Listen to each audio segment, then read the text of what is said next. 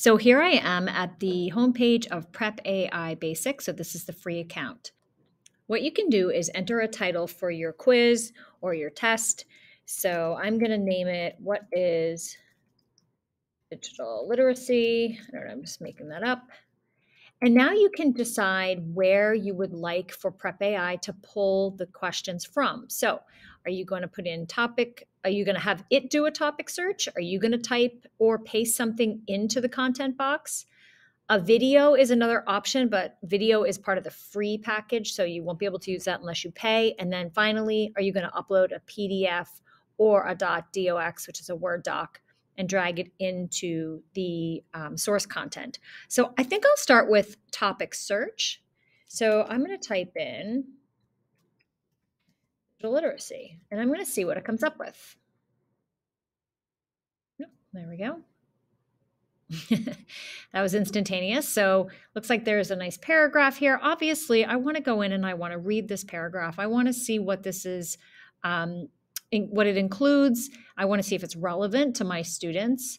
I also, if I was, wanted to be very specific about the results, I could actually go back into ChatGPT and stay within my digital citizenship thread here and add a new prompt that asks, summarize digital literacy and digital citizenship. So ChatGPT knows that this is a middle school curriculum and is going to write in a way that will be, number one, it will reflect what we've already covered in terms of the content. And number two, because it's aimed at middle school students, this will be language that they're familiar with or comfortable with, and it will be something that I wouldn't feel that the students would have a hard time grasping. So I'm going to just copy paste this and just see what Prep AI comes up with. So go back to this box. I'm going to click on the type or paste text. I'm going to paste the text in here,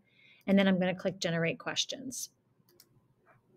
So this is what Prep AI came up with.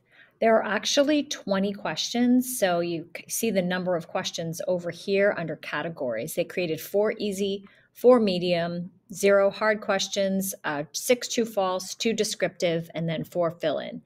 So what you can do now is go through and decide which ones you'd like to keep and which ones you want to delete. And you can do that by either clicking on the type of question. So the first category is easy. I can see which ones are here.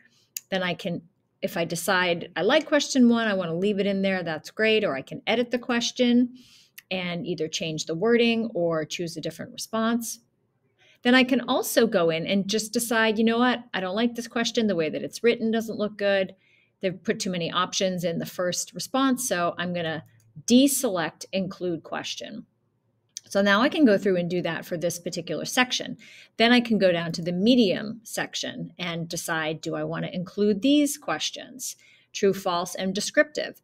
If I want to generate all new questions, you can start over, or you can go into the preview questions paper. And this is actually the total number of questions. So right now it's 20, or it was 20, I deleted 2. So it's 18 questions.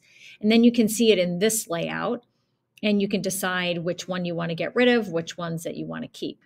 So take a minute and make some questions or make a topic based on something that you're working on, and then decide how you might want to have these questions generated, and the topic search, the pasting of the text, the upload the PDF, or if you want to get a video, it will actually transcribe the video and create a quiz or a test from the video. So go ahead and check that out now, and then we will take another look at some other features of Prep AI.